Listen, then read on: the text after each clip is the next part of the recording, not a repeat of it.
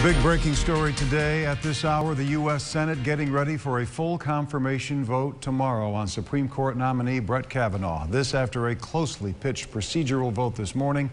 Accusations of sexual assault against the nominee have clouded the nomination process from the jump. Senators today split along party lines, setting up a bitter divide for tomorrow's confirmation vote. A local Dunkin' Donuts worker will not face any criminal charges for dumping water on a homeless man who was sleeping inside the North Salina Street store. It sparked all these protests, and now that employee will serve 75 hours of community service at an agency that helps the homeless. The Onondaga County District Attorney says the victim in the case, Jeremy Dufresne, came to this conclusion on his own. That's what he wanted. Well, those familiar signs are up along Route 20 and 81 as well, leading to the Lafayette Apple Festival this weekend, set to begin tomorrow. Huge selection of locally grown apples and other treats to try, cider, pies, and a whole lot more.